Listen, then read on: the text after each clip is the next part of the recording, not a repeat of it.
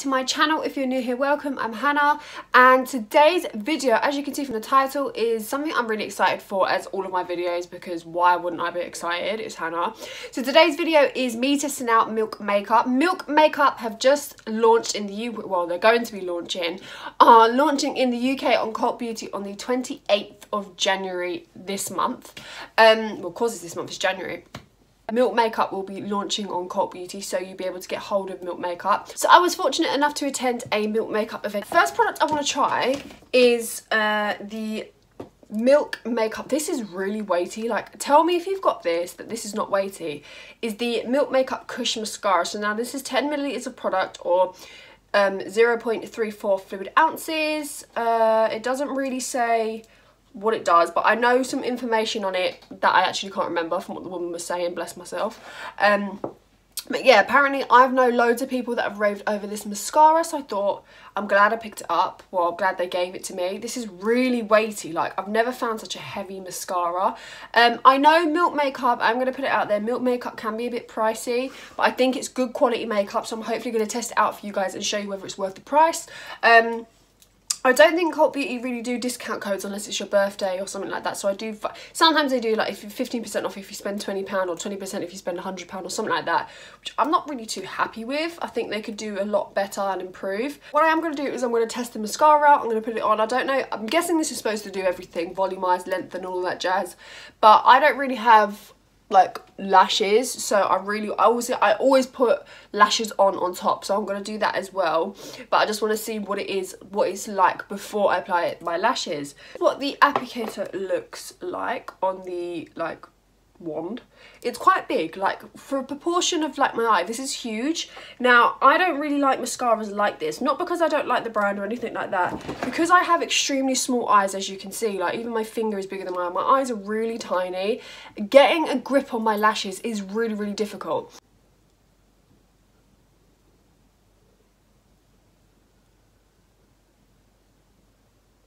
I don't know if you can tell the difference, but in person I can definitely tell a difference. This is a quite nice mascara. The one reminds me a bit of the Revolution mascara. This mascara does remind me of the Revolution mascara, I'm just going to be completely honest. But yeah, I think it's not too bad. It's definitely like volumizing my lashes. Like, I can definitely tell I've got mascara on, but it's not like booyah in your face sort of thing. But the only thing I'm not noticing is not really lifting my lashes, in a sense. Like, I don't know if you can tell, it's not really lifting them. They're just sort of just going in the usual shape that they are. But I do think I look a little bit better with mascara on. This hasn't done like wow to my lashes, but it's pretty good, I think. But I don't know how much it would be in price. I think if you've got really voluminous lashes and they're long, this is going to look beautiful. But if you've got really small lashes like me, you're probably going to want to stick to an everyday like drugstore mascara, because it's not going to do what you want it to do. And if you wear lashes, I'm not really fussed on buying any expensive mascara anyway, so I'm glad I got this as a gift. But yeah, it's not too bad, it's just not wow. Now on to brow gel. I don't know if you can see this. This is like, honestly, their packaging is like very weighty, which I like, because it's actually, it feels really good quality. I have here is the Milk Kush Clear Brow. Now, I know their collection of their like eyes is called the Kush collection. I do apologise this now. But yeah, this is the clear brow gel. I normally like clear brow gels. This is in the shade Hydro. Originally I was going to get, I think it's called Grind. Sorry, dog, you can hear my dog. Originally I was going to get the colour Grind, but they said there and then that they ran out of the shade, which was fine. I don't really like coloured brow gels anyway. I tend to like really clear brow gel. This is what the one looks like. It's really small compared to any other brow gel I've used, so it could probably hook onto hairs a little bit better, but we shall see. I'm just going to grab this and go into my brows, see what it does, because I haven't got, other than brow pencil, I haven't got anything else on my brows, so yeah.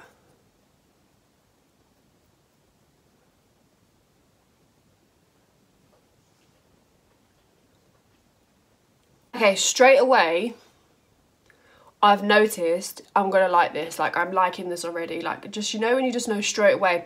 Reason being is because I know it's gonna hold. Like, I have that feeling from how sticky it is. Not sticky, but how firming it is, and it's put my hairs in place already.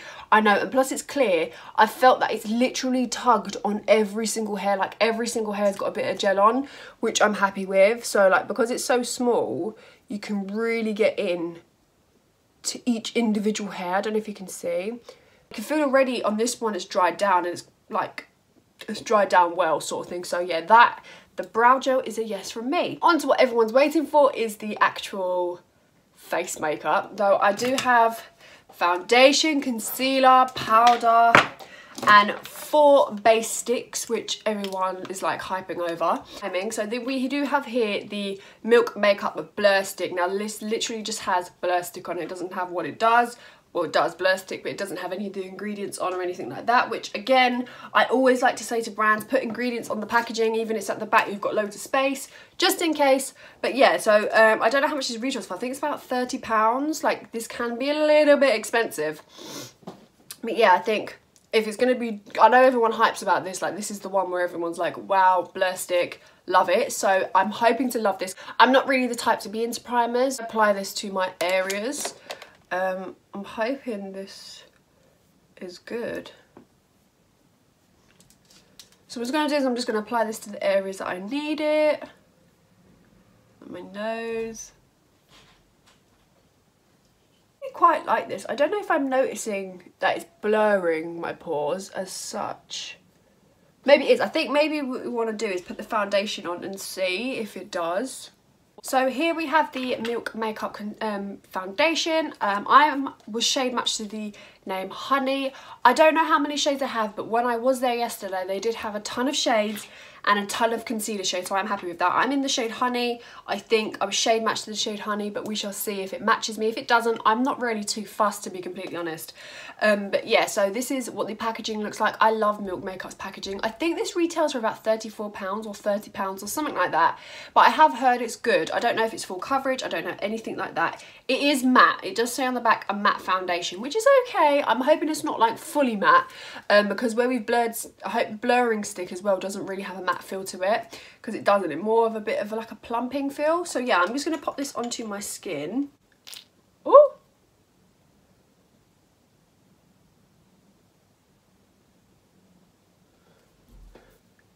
okay, so it could be a pretty good match, I think.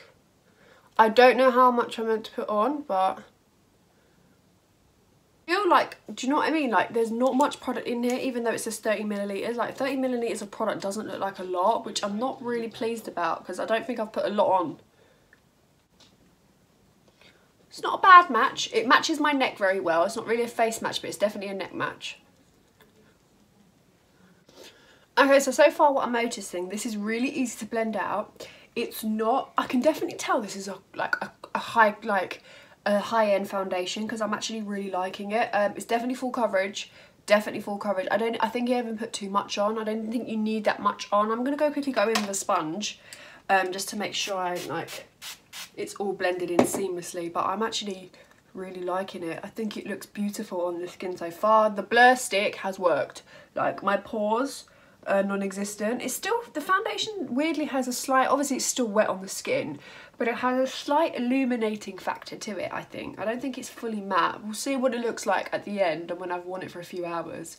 But it's not got too much of a matte feel to it, which I like. I think the blurring stick has helped with that, because I think if I didn't, I think it would be a little bit like, just do the ears, a little bit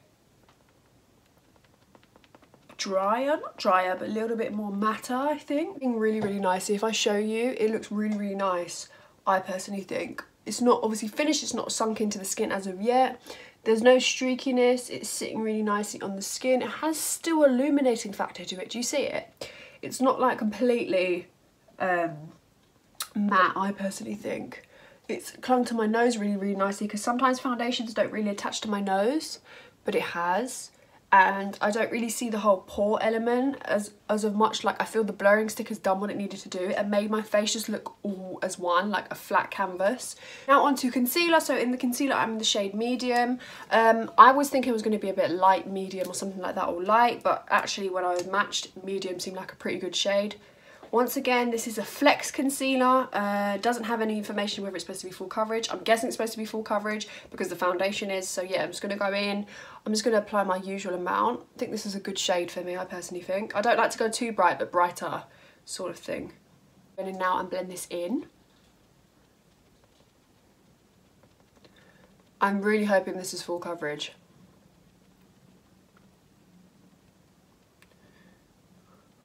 I actually quite like it. Now it is, my face is all looking very one colour. I do like that the concealer shade is actually very much my shade. I don't like to go too bright, otherwise it just looks a bit weird. But I am actually really liking this. It's blended in really, really well. It blended in really easily, effortlessly blended. I think this is a really, really nice base combo. Obviously, it's only first impressions. That's what I'm just going off of. I'm not saying, oh yes, it's amazing, whatnot. But I think from first impressions, I am impressed.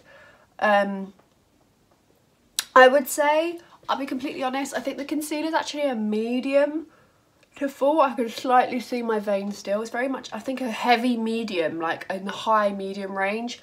I don't think it's like full. It does crease slightly, but it's still illuminating. It's got more of an illuminating feel than a drying matte feel. It's not really a matte concealer, I personally think, but I like that. I prefer that. Now we have the powder. This is the Milk Makeup Powder, Blur and Set Matte Loose Setting Powder. At least it has what it does here.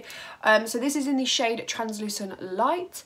I'm just going to pop this on. I know it comes with 25 grams of product. It's not really full. It looks full, but it's actually not full. Apply this with a brush. I like it has this bouncing effect to it, which is really nice.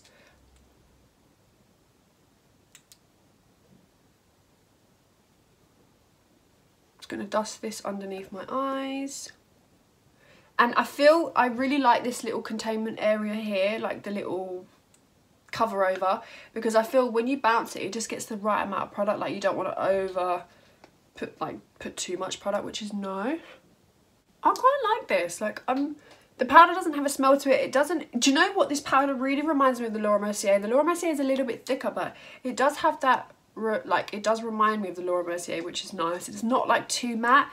It has like really blurred my pores underneath, and it's added a like it's really nice with the concealer, which I'm liking. So I'm all happy with that. Something that I'm really excited for. Now, I was so hoping I got this. Now, this is the Milk Makeup Baked Matte Bronzer with 1 ounce of product, so 28 grams, which is pretty good. And in the blur stick, you get 1 gram is 1 ounce as well, so 28 grams, which is pretty good. You get quite a lot of product. Contour my cheeks. Okay. I think it's more of a contour shade than anything, more than bronzer. I will definitely need to add bronzer, but this is creamy. Like, this is creamy, people. And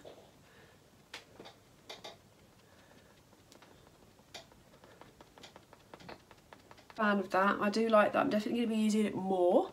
So what I am going to do is I'm going to quickly bronze, because I know I just need to add a little bit more life to me, but I do like that.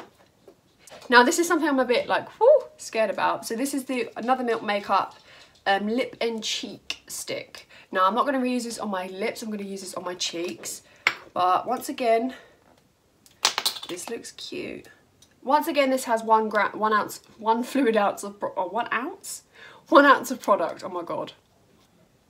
Actually, no, I'm going to add this to my finger.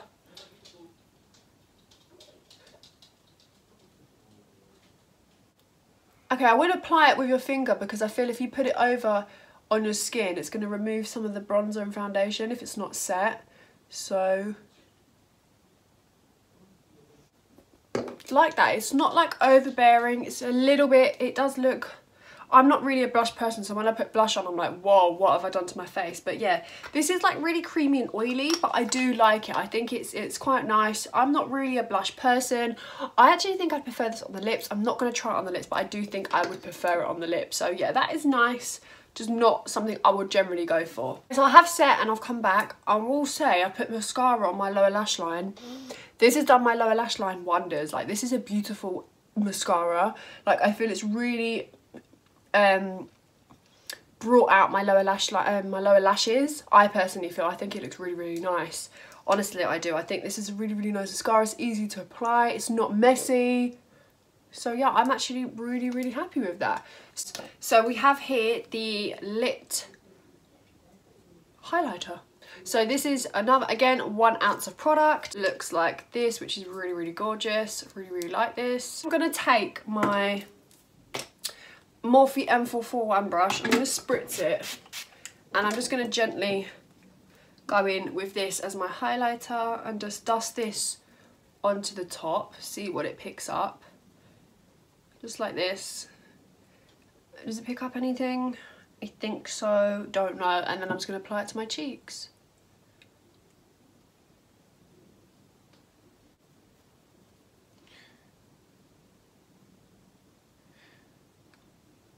I think this is a very subtle highlight. Like, I don't know if it's just me, it's very subtle, which is cute. If you want to just go out one day and have a really subtle glow, I might just actually leave like this today because I quite like it. Just a bit on my nose. Separate the foundation a tad. So don't apply this from just the direct stick because it's just not going to do you wonders at all. It's cute. It's cute. It's definitely cute. Definitely cute, just not illuminating. It's not really a highlighter, I personally feel. I think it's just a little bit too not me. Face doesn't look matte. It looks a tad, it does look a bit shiny, doesn't it? I won't lie, it does look a tad bit shiny, but it's okay, sort of. Like, I am sweating a little bit, but it's not really coming through too much because I am doing, like, I'm filming with loads of lights. So I'm going to quickly do my lips off of camera and come back to you guys and give you my final thoughts. Okay, so I'm back. I've done my lips. On my lips, I have the Gerard Cosmetics Sugar and Spice lip liner topped with the Huda Beauty Demi Matte in Day Slayer. It's like my go-to. I'm really loving this lip right now. What do you guys think? So my overall thoughts is, what do you guys think? I think my face looks really, really flawless. I think if I was to go to an event or a night out or an evening meal, this would look gorgeous. I honestly think this would look really, really nice. I think it's very me. I think definitely the foundation, the concealer and the powder are like a brilliant base, I personally feel. Obviously it's first impressions. I feel the sticks are not really my thing. I think the bronze and stick is really, really nice. Obviously I feel it has to be topped with a bronzer, which generally people do anyway. I feel like the highlighting and the lips and the cheek sticks are not really my thing because I don't really pile on sticks because it just looks too oily. Do you see what I mean? Like, my face looks really shiny, but at the same time it really gives like a nice healthy glow. So it's up to you. I do think the sticks are a little bit pricey, but I do think they're good quality. I really, really like the mascara. Like, the mascara for my lower lash lines is giving me everything, like everything. I'm loving it. The brow gel's really, really nice. I'm overall, I'm really impressed. I think I'm going to try out the foundation more on my Instagram and things like that, so you can always keep up with me there. If you have any questions, like I said, I always say to you to DM me on Instagram because I'm always very popular on there. I'm always very on there sort of thing, active. But yeah, I've forgotten to do my inner corner. How have I forgotten to do my inner corner? I think that's everything. I don't really have any more to say. I think the foundation, the concealer and the powder have held up really, really nicely. I'm feeling it. Like, Milk, I'm feeling you. I think definitely if you was to grab anything, like I always say with products, get a foundation, get the concealer and get the powder. I think it's very, very worth the money, whether it's expensive or not. Definitely worth the price, definitely feels nice. And I also can say that the foundation and concealer hasn't sunk into my eczema lines, which is very hard to come by. Every foundation, every concealer that I put around this area, it still shows up a little bit. I have eczema around the corners of my mouth. Now, this foundation and concealer does not cling to it, and I'm so happy about it. This can't be matte. Like, it doesn't feel matte. It feels really illuminating. It feels healthy glow. Like, the highlighter does add a really nice healthy glow element to it, like a really fresh, healthy, dewy base. Even the blur stick has really blurred my pore area. I don't know if you can see, but that is just an overall of what my skin looks like.